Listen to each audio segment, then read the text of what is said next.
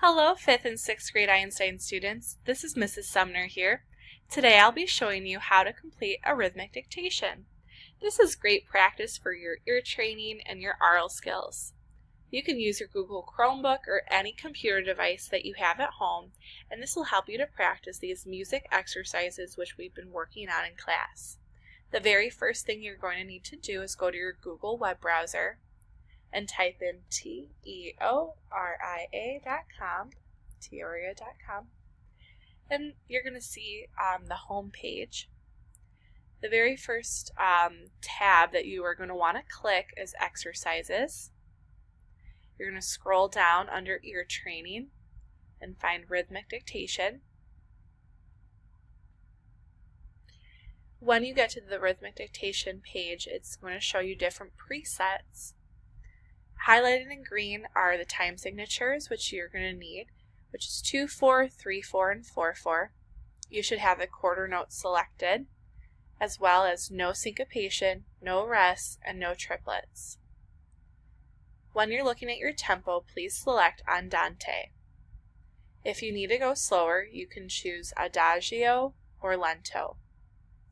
Please do not select Moderato, Allegro, or Presto because that will be going too fast. Make sure that you are at 10 minutes and 5 exercises. This allows 2 minutes per exercise.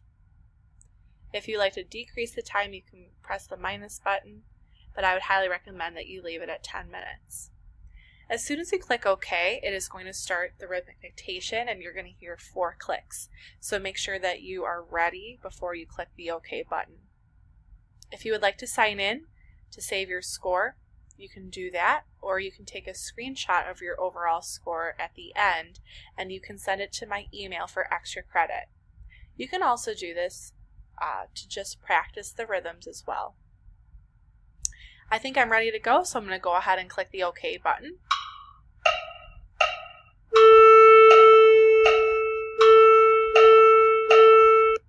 Okay, I just heard my first dictation, and up at the top you're going to see that there's a blank bar, and you're going to complete 2 measures. My time signature is 3/4, so I need 3 beats in the measure. The very first note that I heard was a dotted half note. I'm going to click the half note button and I'm going to add the dot. If I need to hear the rhythm again, I'm going to go up to the top and hit the speakerphone button.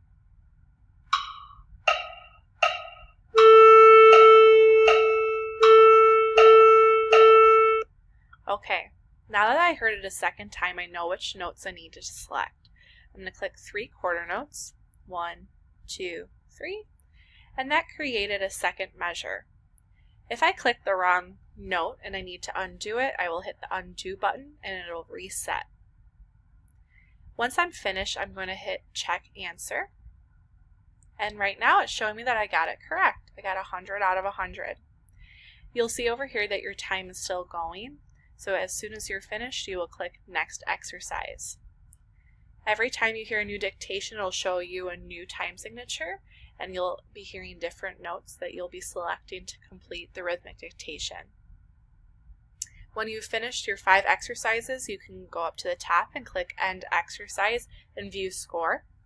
Or if you need to redo it and you need to slow down the tempo, you can click Reset Score and Edit Options. I'm going to end the exercise, and I'm going to see how long it took me to complete it, how many exercises I did. Yours should say 5.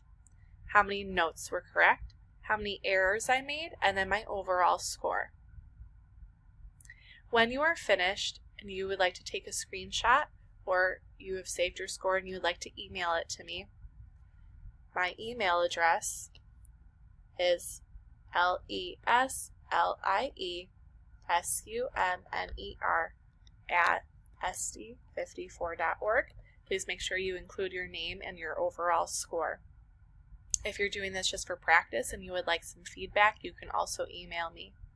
Thank you, and please let me know if you have any questions.